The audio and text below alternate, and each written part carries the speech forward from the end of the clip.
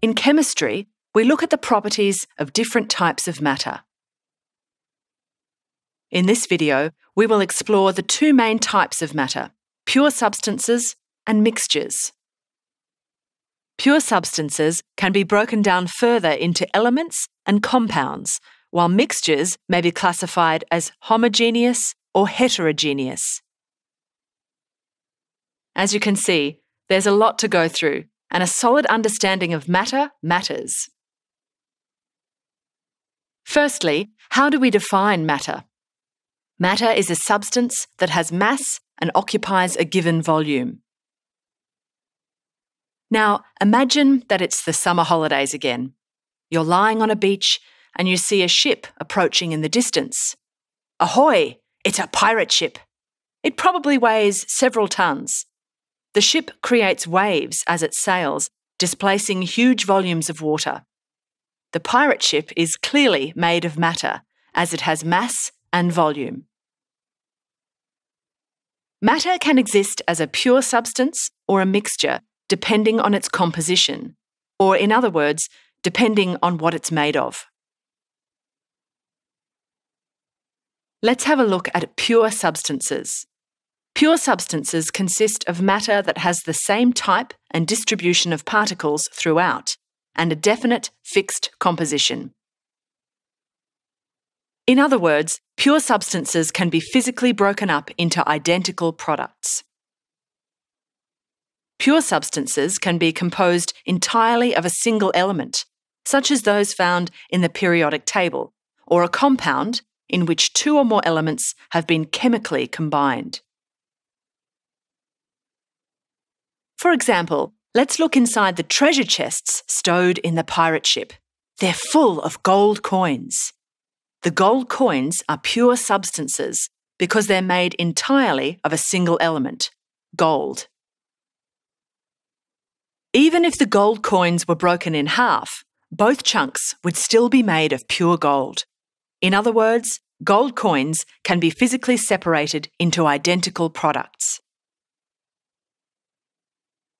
Let's also consider the sand on the shore. Sand usually consists of silicon dioxide. Silicon dioxide is a compound made from silicon atoms and oxygen atoms that are chemically bonded together.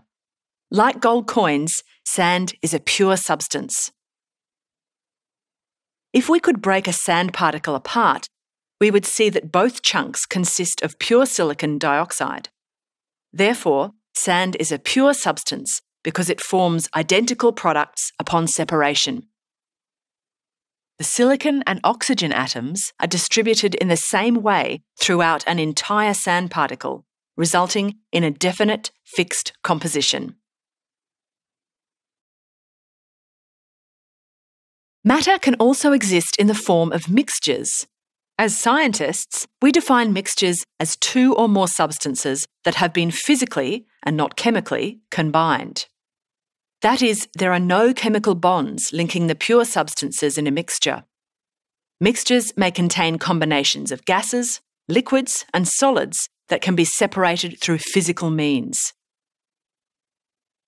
Let's consider a mixture of pure substances that we've already discussed: gold coins and sand, which are two solids of different sizes. A pirate, Blackbeard, is walking onto shore with a heavy trunk of gold coins. He's off to bury his treasure. He digs a hole in the sand and fills it with gold coins. Before he leaves, Blackbeard covers the hole with sand and marks it with a cross. The hole contains two pure substances that have been physically combined by Blackbeard. Therefore, the gold coins and sand form a mixture.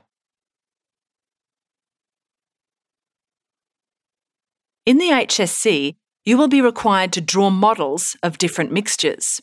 The pure substances in this mixture differ in size, so your model would show larger particles of gold mixed with smaller particles of sand. Like all mixtures, gold coins and sand can be physically separated. If Blackbeard wanted to collect his gold coins, he could sieve the mixture. Sieving is a separation technique where particles are separated by size. We'll discuss this in our upcoming video on separation techniques, Part 1.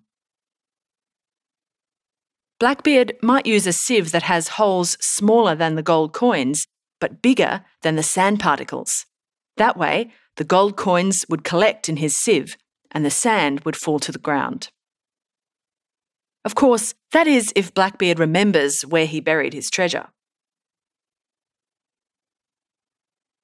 A knowledge of mixtures isn't just useful for pirates.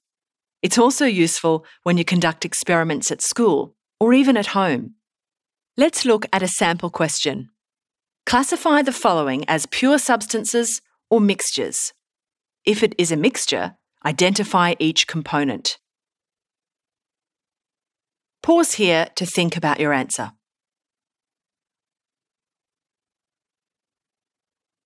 Let's see what the answers are. A bottle of white vinegar contains liquid water and aqueous acetic acid. Therefore, white vinegar is a mixture. Sodium bicarbonate and baking soda are household names for sodium hydrogen carbonate. This is a solid compound, so it is made from several elements chemically combined. Therefore, sodium bicarbonate powder is a pure substance. A room full of fresh air contains different gases, including nitrogen, oxygen, and carbon dioxide. Therefore, fresh air is a mixture. A lava lamp contains two liquids, water and melted wax. Therefore, a lava lamp contains a mixture. Let's revise what we have learned about pure substances and mixtures in today's lesson. In the HSC chemistry course, you will often be asked to classify different types of matter. The key points of this video are the definitions, which should be memorised. Firstly, matter is any substance that has mass and occupies a given volume. Pure substances consist of matter that has the same type and distribution of particles throughout and a definite fixed composition. Pure substances are composed entirely of a single element, such as those found in the periodic table or compound in which two or more elements have been chemically combined. Finally, mixtures are composed of two or more substances that have been physically combined and can be separated through physical means.